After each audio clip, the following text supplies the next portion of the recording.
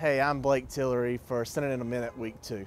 The biggest news here this week was the snow and the cold. State government was actually closed for 2 days, but the legislature met anyway.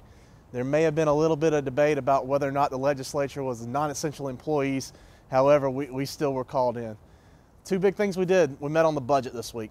$26 billion budget for FY 2019, the budget that will actually begin in July. We split that budget up into 7 main categories. Of those main categories, only 2 saw a percentage increase. That's education and healthcare.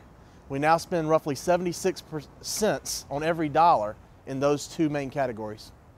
That leaves us only 24 cents of every dollar to spend on roads, corrections, safety, transportation, you name it from there. One day we may have to address that ratio, but that's what we're moving forward with on 2019.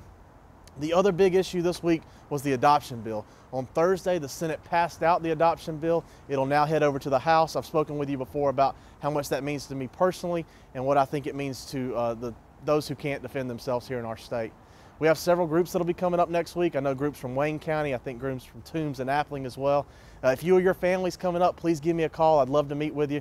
The office number up here is still 404-656-0089. Thank you so much for allowing me to serve the 19th District, and that's this week's Senate in a Minute.